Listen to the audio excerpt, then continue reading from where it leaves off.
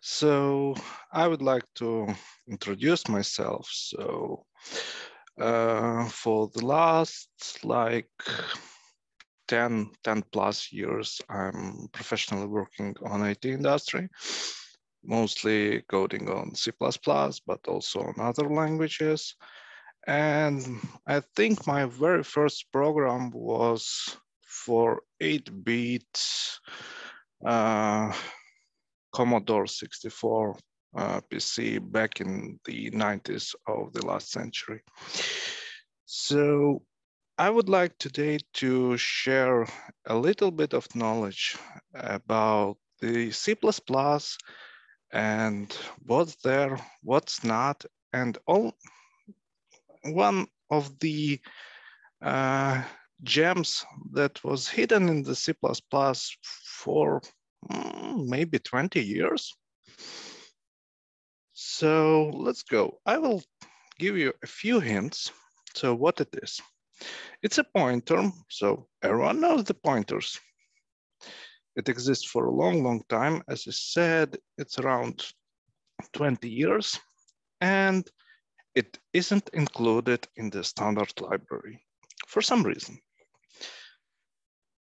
But if you know the history, that all the pointers in the modern C++ standard library have roots somewhere in the Boost library that is developing outside of the standard library, but shares a lot of them. So what we know about the STL pointer types, mostly about the smart pointers that everyone knows. So there was an auto pointer, got deprecated long time ago. There is unique pointer, shared, and weak pointer, and recently added an atomic shared pointer. And let's see what the boost pointers types are. There is auto pointer that also got deprecated, unique pointer, shared weak pointer, and another pointer that is called intrusive pointer. So I would like to a little bit talk about why the difference. So if you know all the smart pointers in the standard library are not intrusive. So what they do, they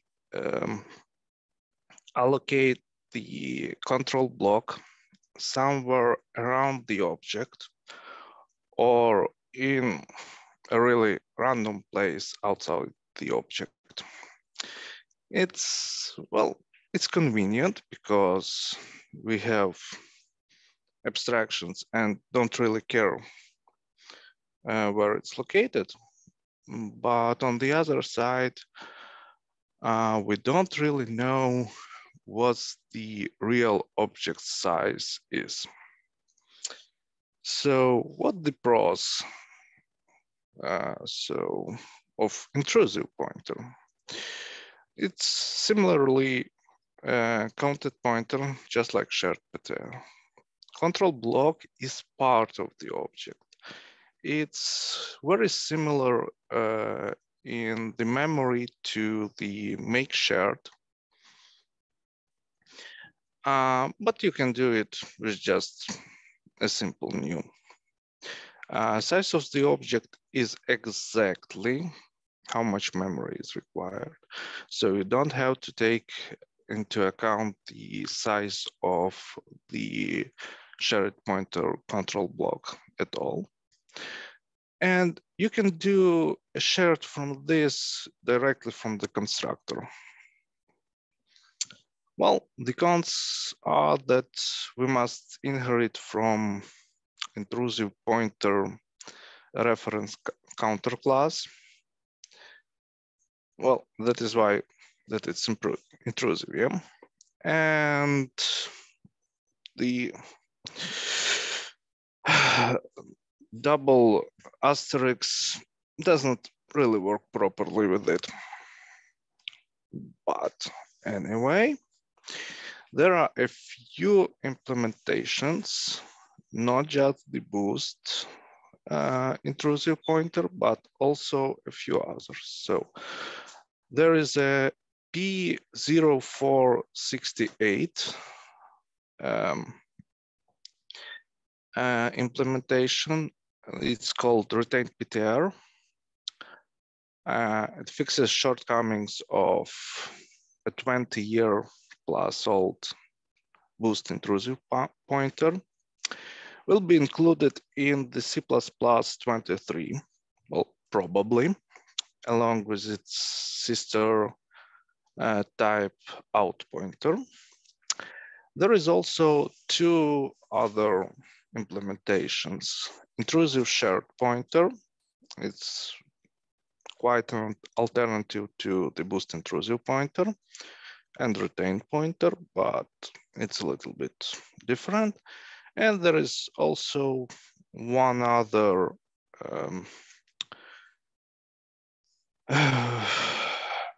for application for the C++ STL that is also called intrusive pointer.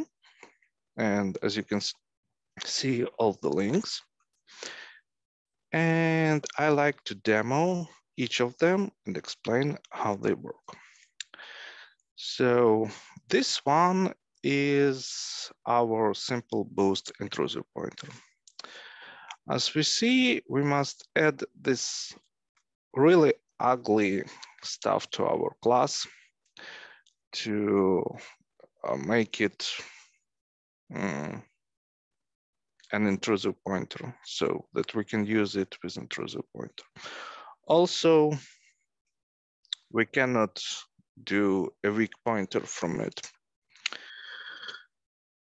Probably that's one of the reasons it wasn't included in C++ standard library from the start. You can demo it if you like.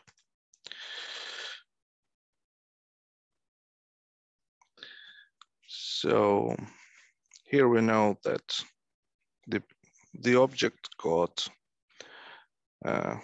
freed up when we exited this block.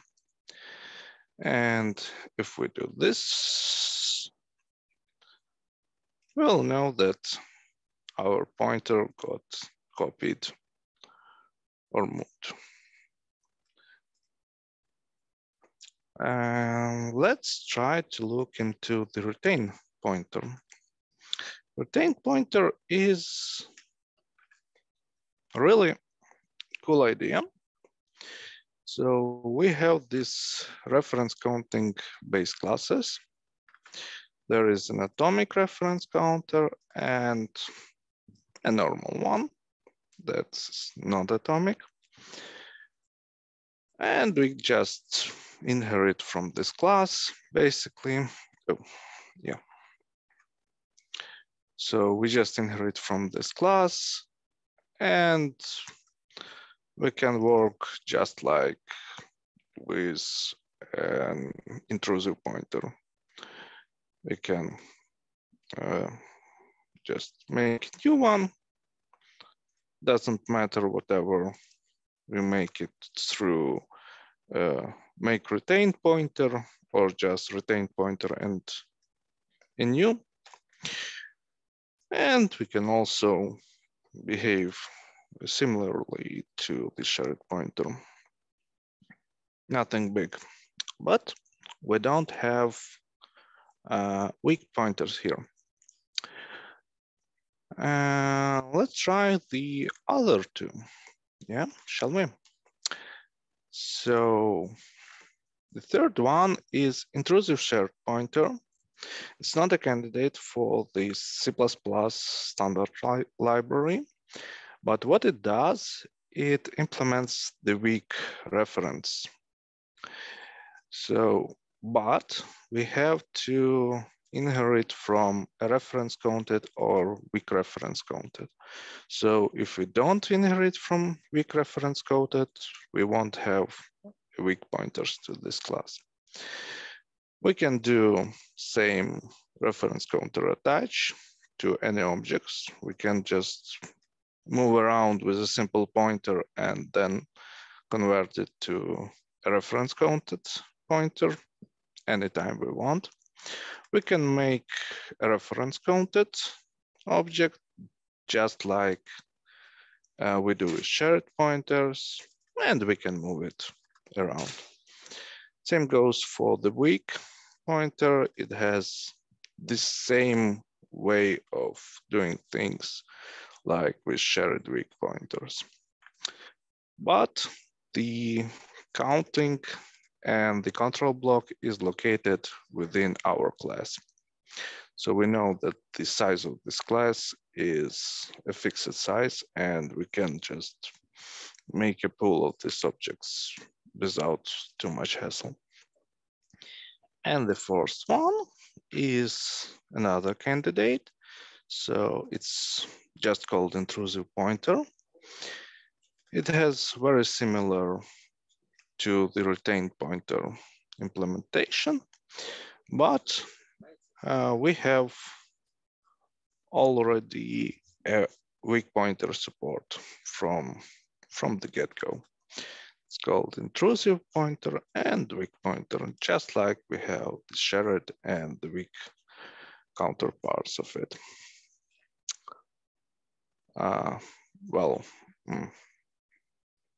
That's basically it.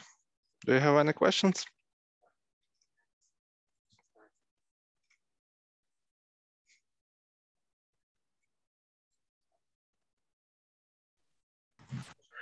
Thank you for your presentation. And as usual, it's interesting. What were in your experience, your personal practice use cases for such examples? You see, for example, if we work with COM objects, like COM plus objects, or we are working with, for example, on the Mac with some objects from a totally different library, we have to somehow work with objects and have the live control of them. It's done, or just, for example, export our object to such libraries. We have to keep these objects in memory for their lifetime and have to control this lifetime. And this approach with intrusive pointer is really good because we know exactly the size of the object and we can share it no matter what and convert it from the raw pointer to intrusive back and forth without problems. Like you can't, for example, create the same shared pointer from the raw pointer, yeah? But with intrusive, you can.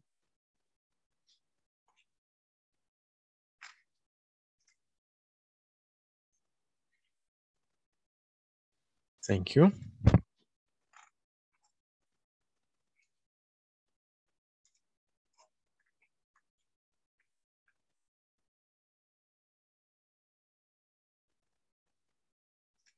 Any more?